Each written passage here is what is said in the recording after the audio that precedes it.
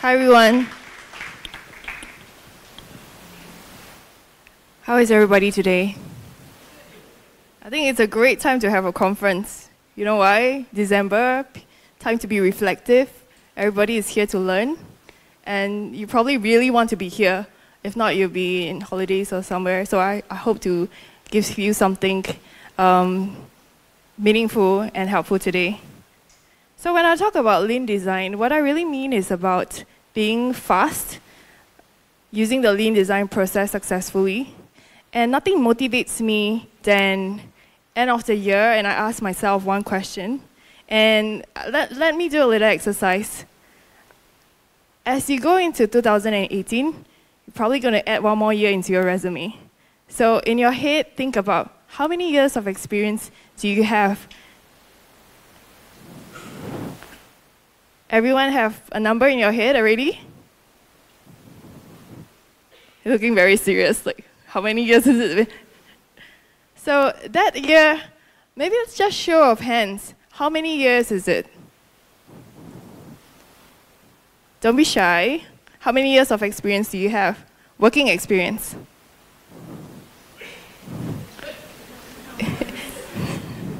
Is it not enough hands? Then never mind, just put it as 10.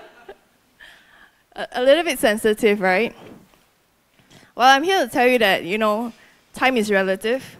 So this is a question I ask myself and motivate myself. So let's just imagine I have 10 years and you just substitute that years of experience over there. Do you really have 10 years of experience, or 5 years of experience, or 4 years of experience? Or do you really have 1 year of experience multiplied by 10? What does it mean? Well, when I first started my career, I was basically repeating every year over and over again. I wasn't learning much. We go through the same peer review, talk to my manager, expecting an increment every year. But I wasn't really learning. And the worst thing is that I didn't know that I wasn't learning until I stumbled into this process called Lean, and specifically Lean Startup. So what happened when I started learning? When I started working, this was the product development process. It's very long. I won't go into details, but the gist is that if you want to launch any feature, it takes you at least 6 months.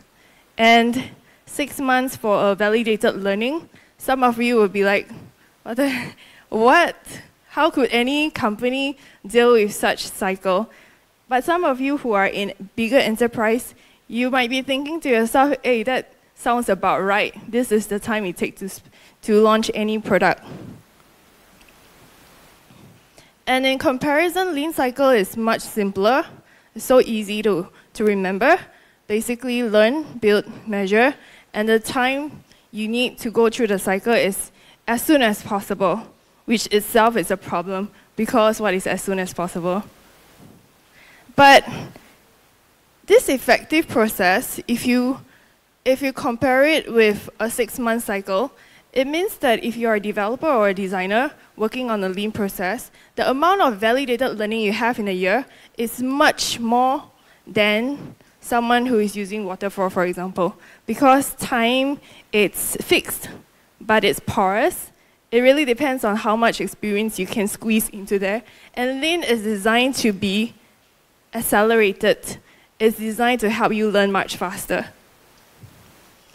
So this is simple enough to understand. The question is, why isn't more enterprise using lean?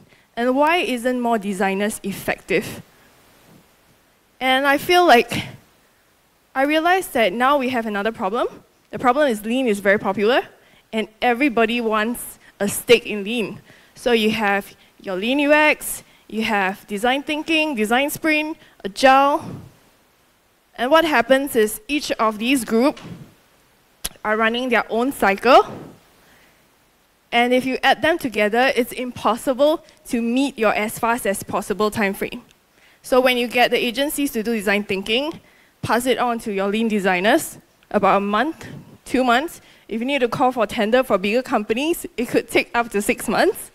And then you have your agile and your scrum. And finally, you got to people who does lean analytics, growth hacking, and so on, this cycle becomes a lot longer, and we're back to the same problem. It's a new type of waterfall. So I would urge everybody to just forget of, don't be too egoistic about your own process, and really go back to the roots of lean startup.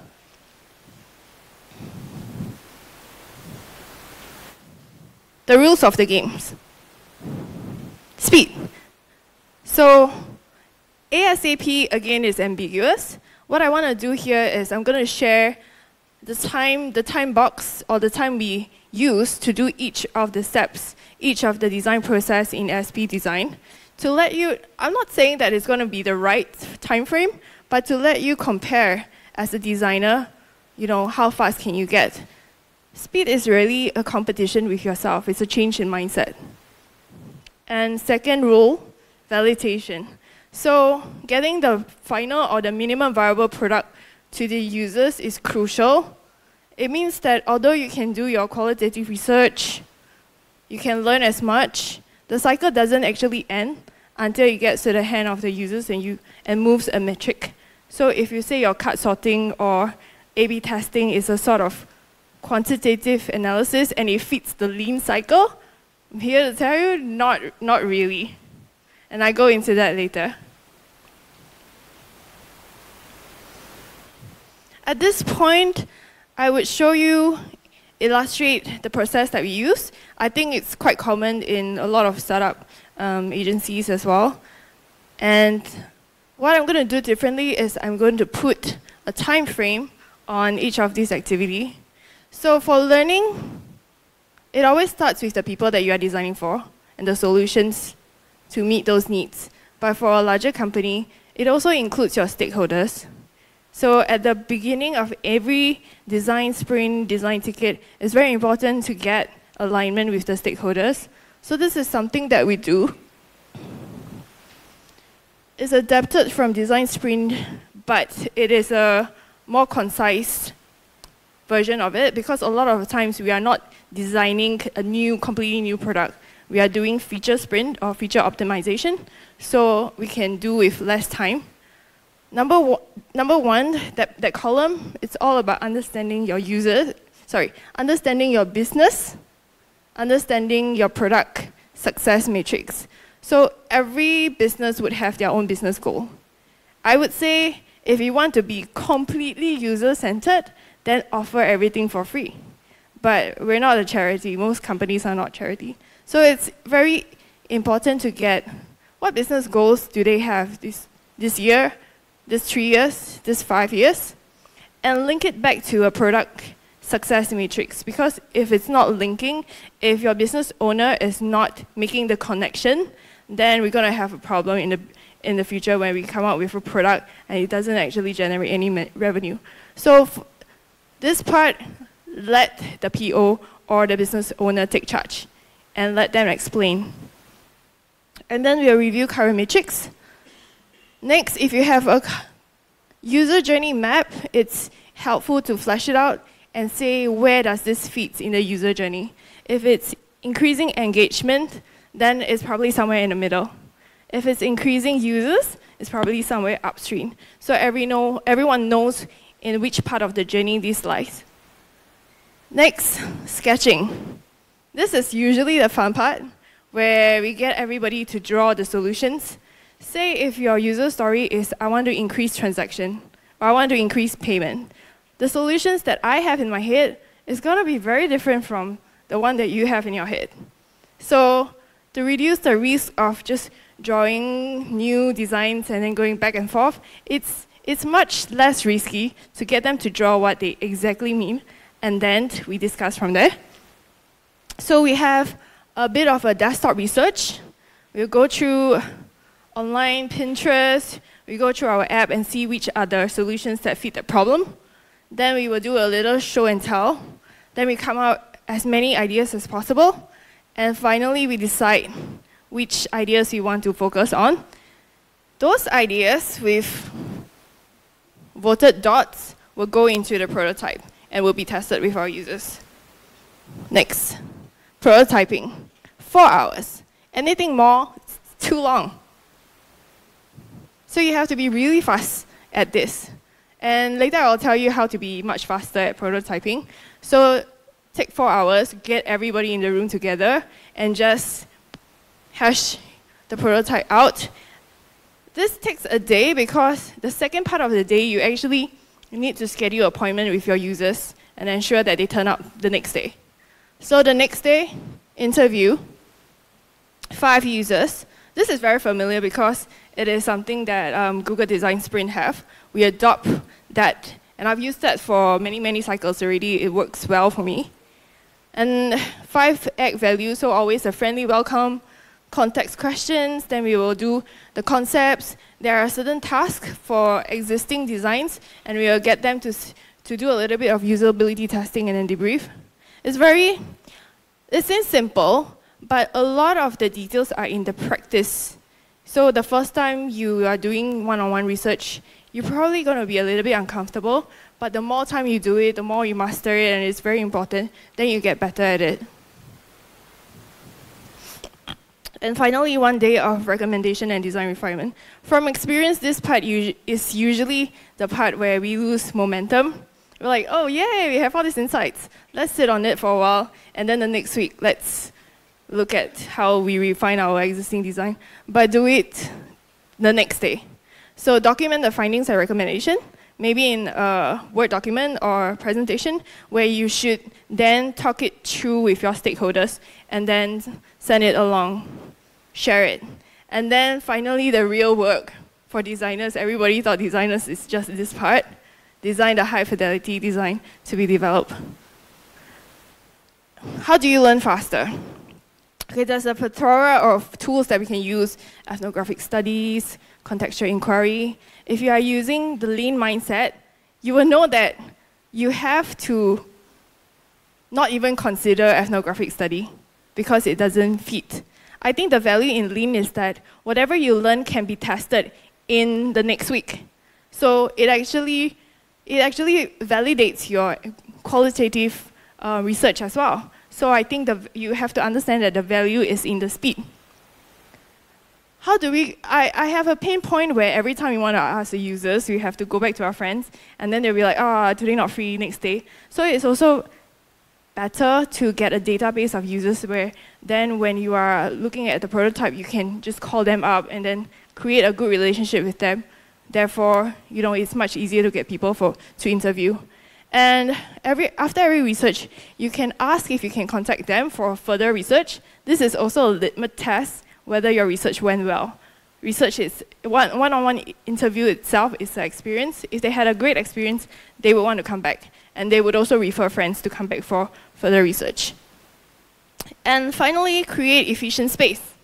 So I draw inspiration from other industry. I was asking myself which other industry has already solved this problem, where they have to learn as fast as possible in a short period of time. Anyone want to venture a guess? What industry it is? Or do you have answers in your head?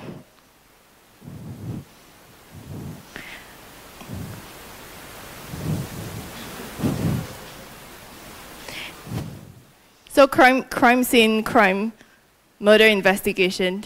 If you read about it, there's this rule that after 48 hours, if you don't have a suspect in mind, it's probably an unsolved case. So the investigator team will cram everyone together in the room.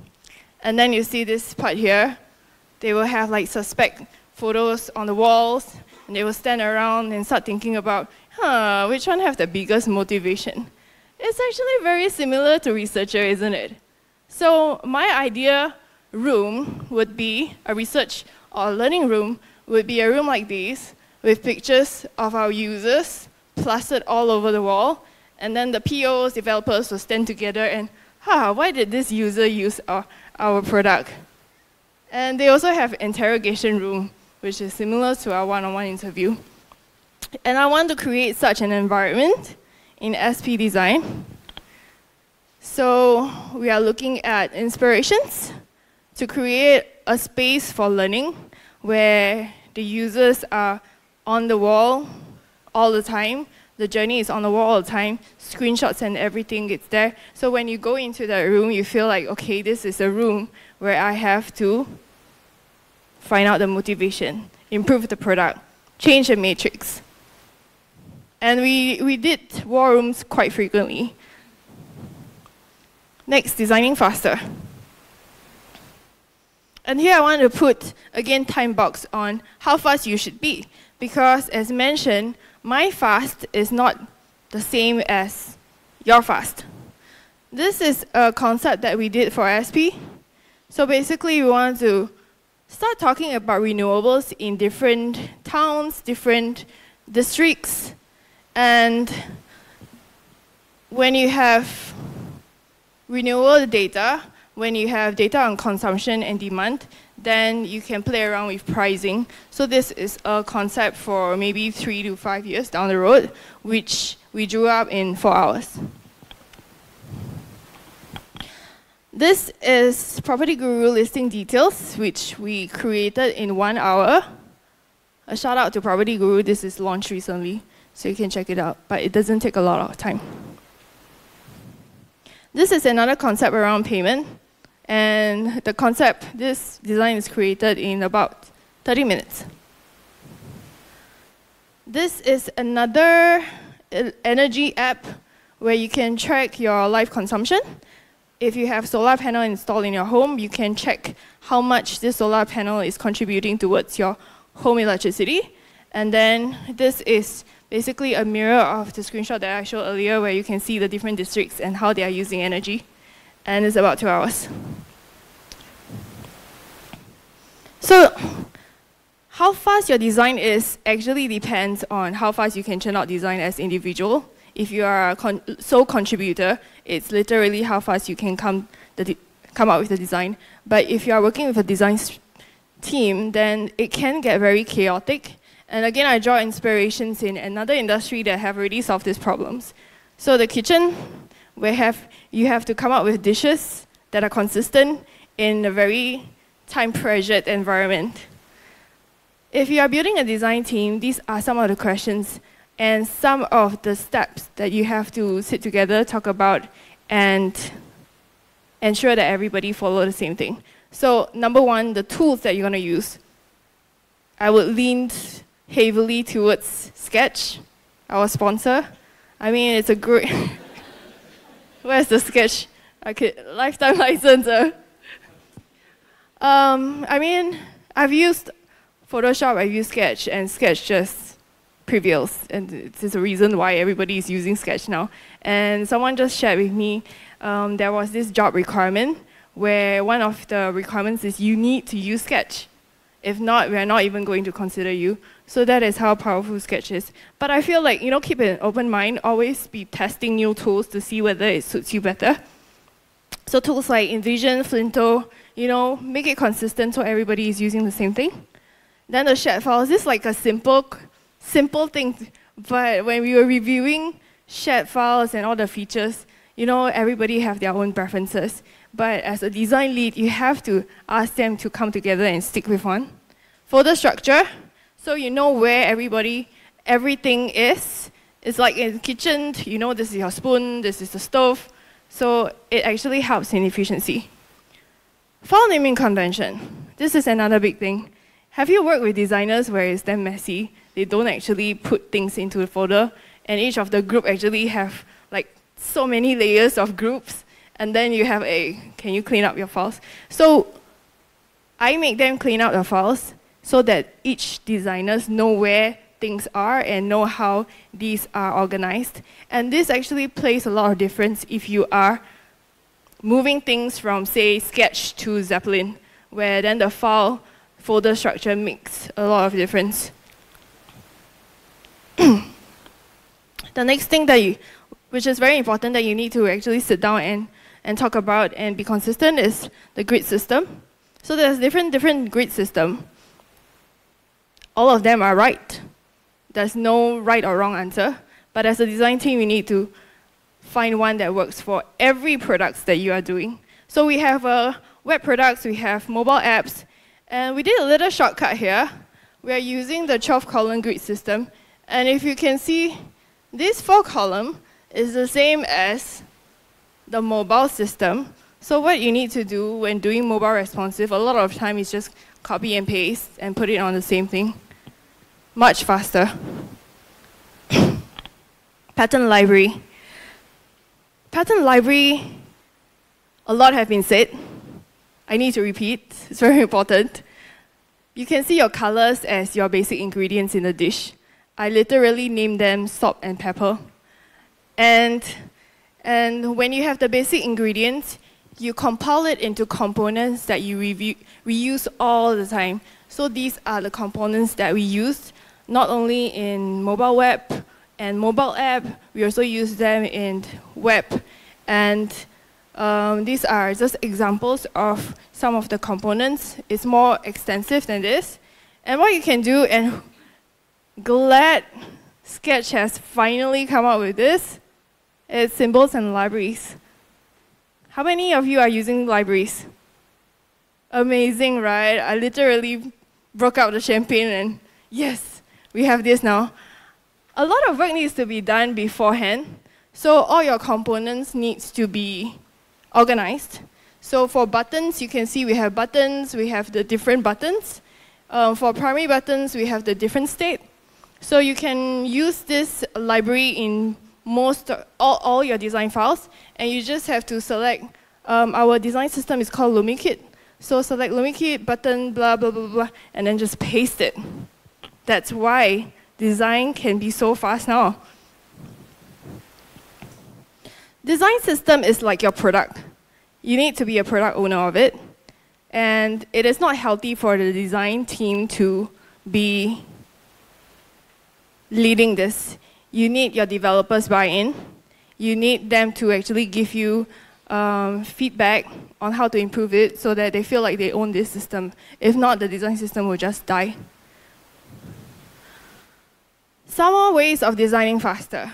So I mentioned create a design system, and then check out plugins that will help you. Use free resources. I noticed graphic designer are a bit egoistic about this. I will ask my designer to, hey, download some free stuff. Then they're like, I can create all this, why do I need to download? So this is actually an amazing set of icons that I found. It's completely free. The designer probably spent weeks on this, and I'm like, just use it. And finally, Learning Style Guide, work with the developers to come up with something that is usable for all the developers. In Property Guru, we have a designed style guide that when you change the elements, it changes across 4 sites, 4 markets. All right, so that is designing fast. And finally, measuring fast. Here's a game. This is a Tinder profile. Which is better? What do you think? If you think the left side is a better picture, put up your hand. No one? Okay. If you think the right side is a better picture, put up your hand. Okay. So let me give you some numbers, and then you can decide further. All right. So the one with a kid has 100 impressions, means 100 people have seen it, and 5 matches. 5 matches means they actually swipe right. And then the one without kid is 230 and 8 matches. So at this point, what do you think? Which is better? If you think the one with the kid is better, put up your hand. And if you think the one without the kid is better, put up your hand. All right. So calculation. So if you calculate conversion rate, the one with kid is actually much higher, actually double the conversion. So it works better. And where do I get this data? Again, inspiration from myself. So I was at Property Guru, and developers will start talking about, hey, can we do a Tinder for properties or not? They're like, Tinder for properties, Tinder for properties. And I haven't been on Tinder. So I'm like, okay, I need to find out what they're talking about. So I created an account. And it uses your Facebook profile picture. So it was without the kid. And then I start to get messages and matches. And I'm like, okay, this is awkward. I don't know what to do with them. And I want to make it very clear that I'm not available. So I chose a profile with my child. And nightmare. I started getting more matches and more messages. And what is wrong with these people?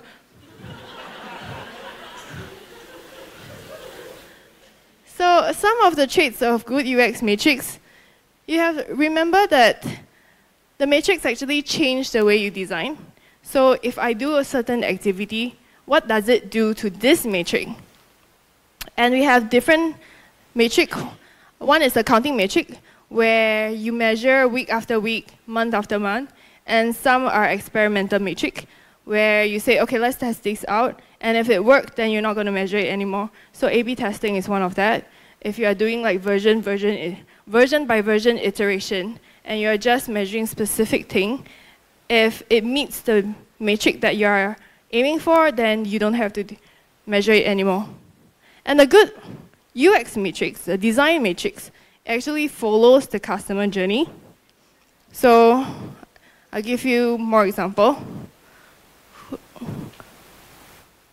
Who are, just a show of hand, who is actually acquainted with data analytics and using data analytics for your design? Okay.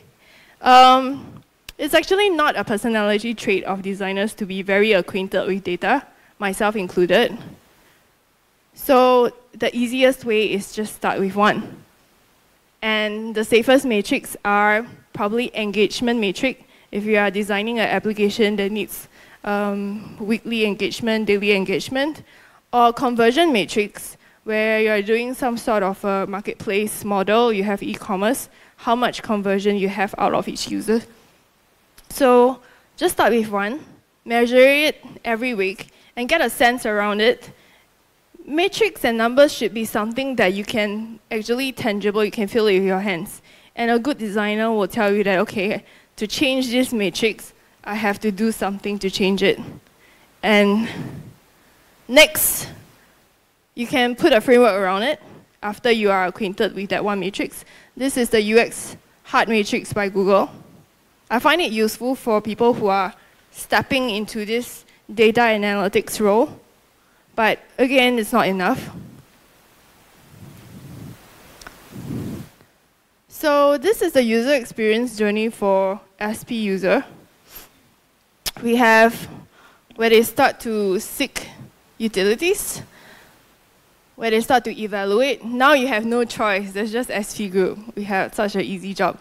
But next year, the market will be open, so all of you will have other retailers to actually choose from.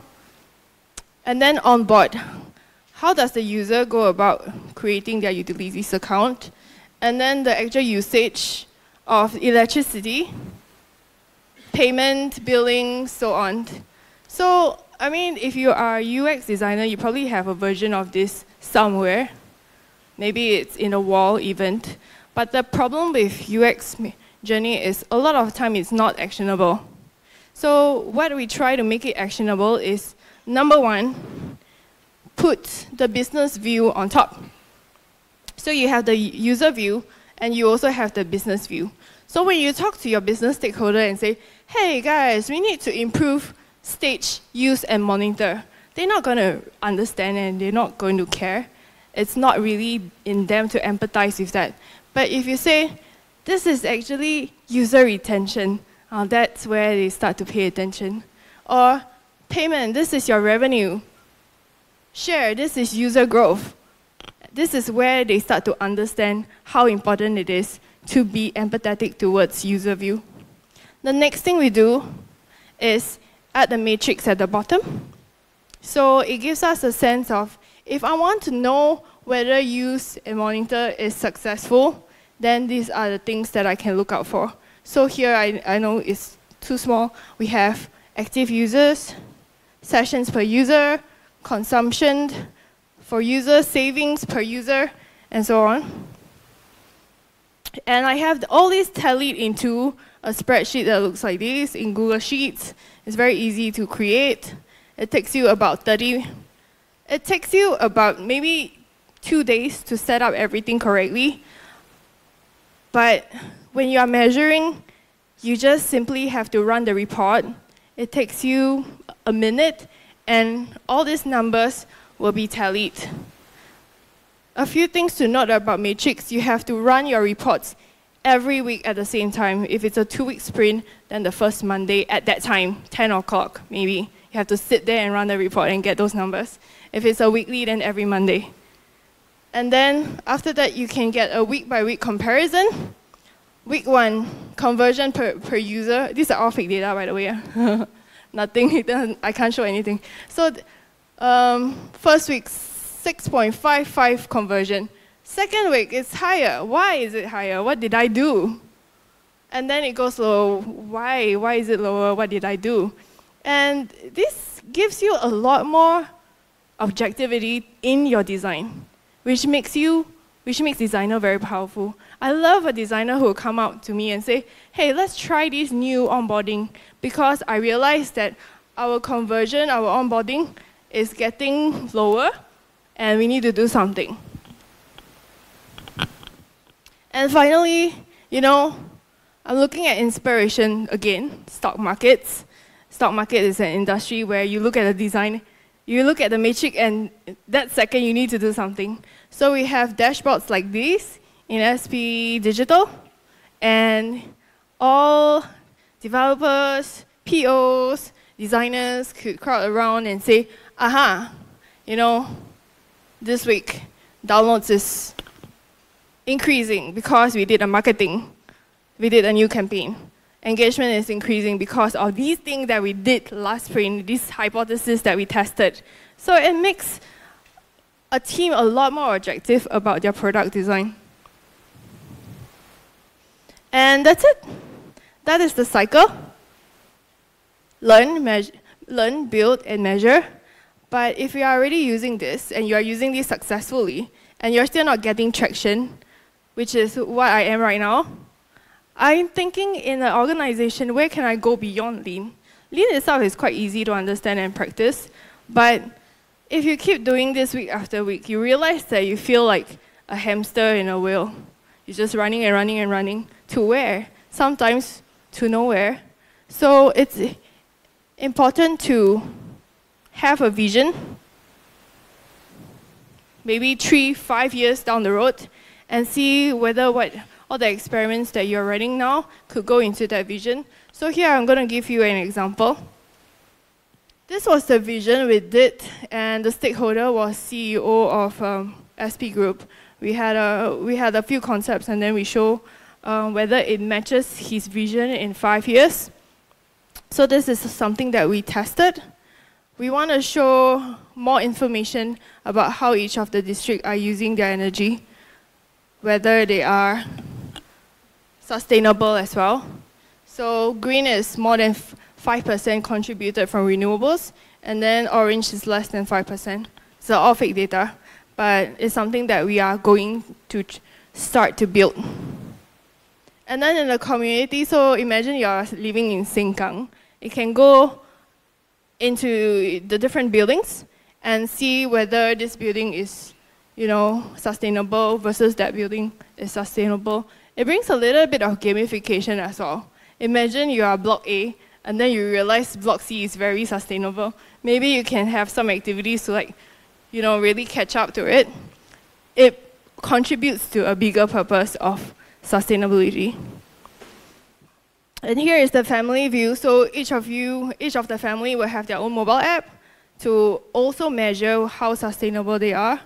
And we're also looking at renewables such as solar panels, which you can buy and put in your home and contributes to your electricity, so your bill will be lower. So we had a showcase in Singapore Energy Week, and I'm saying design can be bigger because if you talk to stakeholders, they find that you are actually very powerful. Without building actual things in the island, you can make their concepts and their vision tangible. And I feel like this is something that only designers can do, not even developers. And we should really embrace that. And here, after showing the concepts, we showcase it in Energy Week, and that this Senior Minister of State, we talked to her, and she's opening the doors for us. She's like, okay, you have to talk to this, you have to talk to EMA, and how can we make this faster? How can we actually create an ecosystem of energy awareness in Singapore? So how do you sharpen the vision? Each of the lean cycle actually refines and sharpen your own long-term strategy. So you talk about qualitative research that are very in-depth, like ethnographic study. But I think as you go through cycle by cycle, all this data actually accumulates into something that can sharpen your vision towards the future. Designers should probably spend more time learning about the business strategy so that you are empathetic towards your business as well. Talk to stakeholders, talk to key account, C-level, if you have access to them. And mentioned, help the business stakeholders bring the vision to life. You are actually the only person who can do it. And when they share with you and say, okay, can you actually come up with concepts, you're actually helping them and they will see the value in what you can do. And that's it. So, in summary, learn, build, measure, put a number to it. It could be 2 weeks. If you're even faster, it could be a week. If you're faster, challenge yourself, it could even be faster. But I think according to Scrum and Lean, anything more than 2 weeks, you lose the momentum. So try to make it faster. So some of the rules of the games, the speed, always challenging yourself, always compete with your own speed, validation, and vision.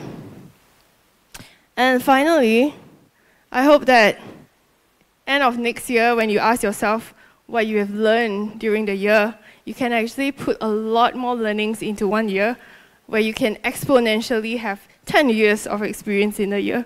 I've talked to graduates who are in lean cycle, who learn so much, and is actually comparable to people who are in the industry for years and years. And I hope after today, we have the mindset to actually learn faster and gain much more in our work.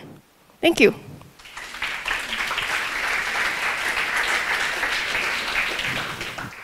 Any question?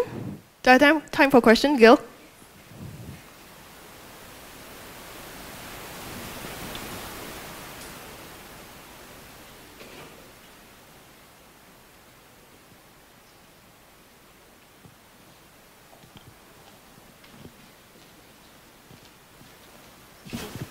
Okay, hi, thank you for a very interesting talk. Okay, I'm just wondering when you talk about doing things in a lean approach, doing things in a very short time span. So have you had any experience where you have to work with a very big project and it needs to be done in a short time? So what would be the approach to cater for that kind of problem? Thank you. So by default, a lot of the SP projects are very big projects. We are talking about electric vehicles, which affect government policy, it affects the supply of electric vehicles that we have, but we always start small. So we have our own fleet of electric vehicles in the SP, and we have also created an app for internal use and see how they are using it first. And we will answer questions like, how do I actually make them charge the EV? Should it be in car park, multi-story car park? Should it be in residential home? And these are the questions that will be surfaced with these 15 users of EV vehicles. Another project that we are looking at are solar panels.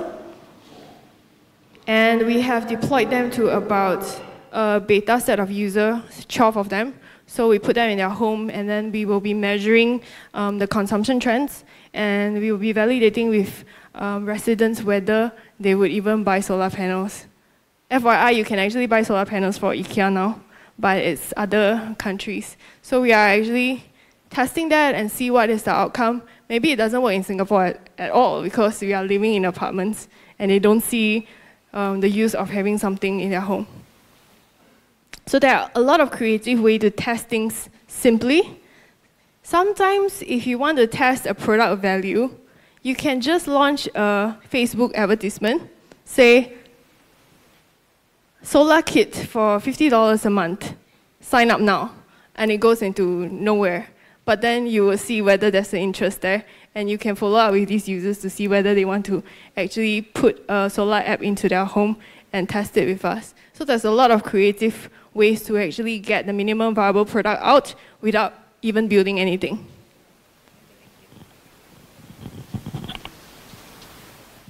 I've got one question. So in all of your experiences, like because you're from the design team, how do you talk to the engineers or the developers into crafting out certain features in a certain way, and how do you make sure that there is no miscommunication and all that? I think whatever I share now will be shared with the developers, so they understand the thinking behind it and they understand why we do things certain ways. We also get them to feedback on the processes. So, it's a two-way thing, right? This is what we think we should work together. Sometimes they have other opinions. So we were saying the last time we wanted to push everything to Zeppelin, there were a lot of pushback as well, like, why are we using Zeppelin? Why don't you just do this? And then we had a presentation. From there, we gathered their feedback, and then we hashed things out. I think it is one way of building the trust. This is officially. Unofficially, I think, connect them as people, as friends, go out, have lunch with them, know them as in a personal level, as a colleague. Then usually it will just make things a lot more easier. And it's not only developers, but also your business owners, your product owners. This is why we have team building, team bonding, retrospective. But sometimes it goes a lot to just have lunch with them and know them as a person and not a developer. Any more questions? You mentioned lean design, but I just check where were you doing the research portion? Because most of the processes you have explained was mainly on the design stage, but not towards the research time process you tested in. So the research comes in the learn part.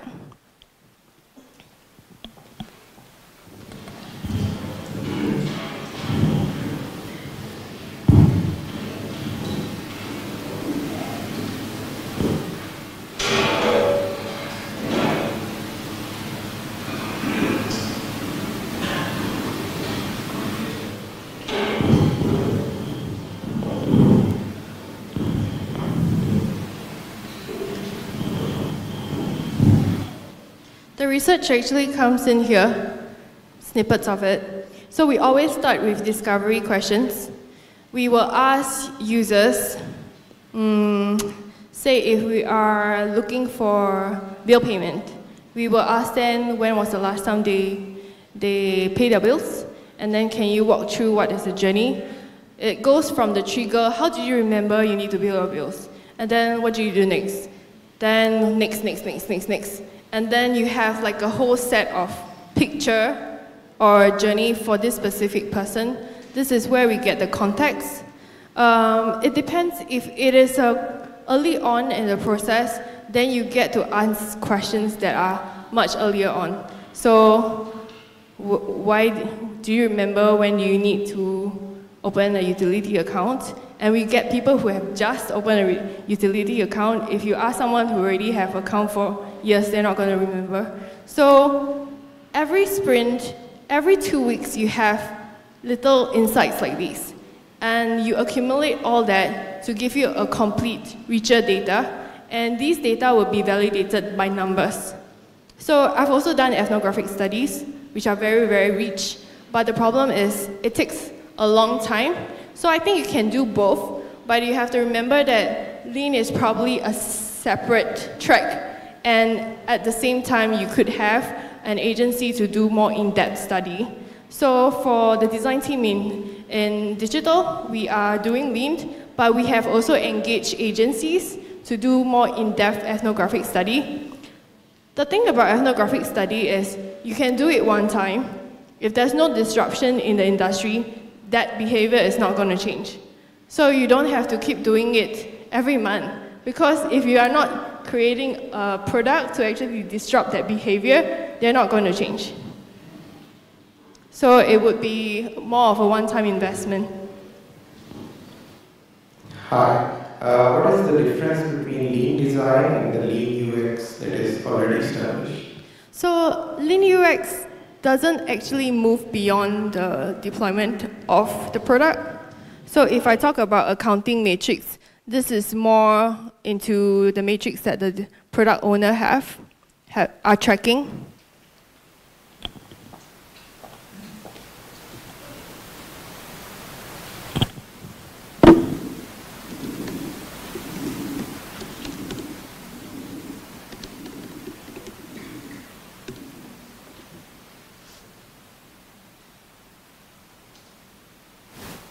Okay, I think this is a good diagram. So lean UX sits somewhere around here.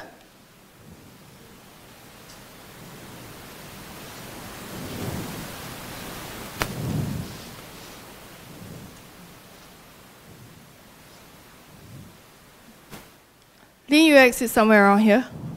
And design thinking sits quite in front. So design thinking, you have your ethnographic studies, you have your contextual inquiry.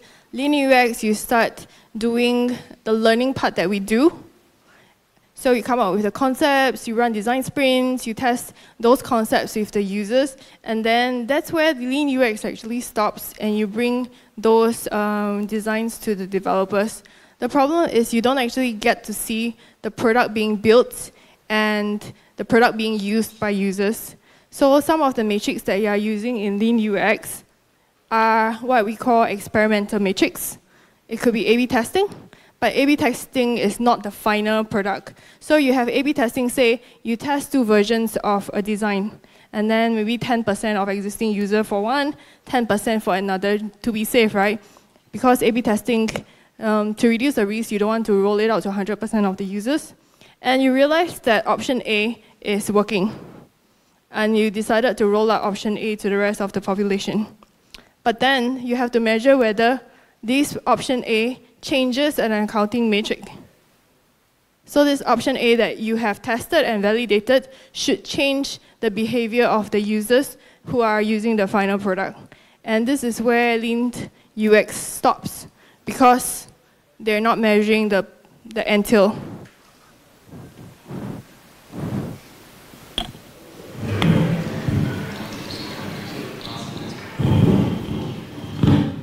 So I also work at an enterprise, well, I work at an enterprise startup, and oftentimes it's really hard to anticipate talking with enterprise customers and finding the recruitment, scheduling, and actually scheduling it internally as well with their stakeholders. And so it often disrupts the whole process, our sprint, so it just ends up extending to another sprint and another sprint. So I wonder, like, in your work setting, how that affects you guys, and I'm sure it often turns out to be a problem, and yeah, how do you deal with it? For enterprise, they usually connect through an account manager or a salesperson, and I think we need to respect their relationship, because a lot of time the account manager and the salesperson would think that they can speak for the users, and a lot of time it is often the case, they know a lot about the users. And I think firstly, respect the relationship that account managers or salesperson have with the user, and talk to them and ask them questions. You know, they should be one of your main stakeholders, and there will be questions that they can answer, there will be questions that they can't answer, and from there say, oh, you know, I still have this specific question, would you mind if the next time you see the user, you know, ask this question? Or can we just sit in your sales pitch? Can we sit in when you have a meeting? I will just be an observer, I'm not going to even speak to the users, because these are their accounts and they are very, you know, they want to hold it, they want to be the authority over it, and I think we need to respect that. And once you have that mindset, it's usually simpler. They will be, okay, you know, I see that these are some of the questions. To help you, you know, I will bring you in and I will share more with you. Again, it's also the one-to-one relationship you have with the account and the salesperson. So for me, I always go out with the head of sales, you know, try to connect with them, learn about their problems. Whenever I have a new designer, we schedule stakeholder interview. to ask each of these stakeholders, if you're head of sales, what are the problems that you're trying to solve, and how can I help you? If you are a business strategy, how can I help you? It's also user experience in that way, but it's internal. Thank you.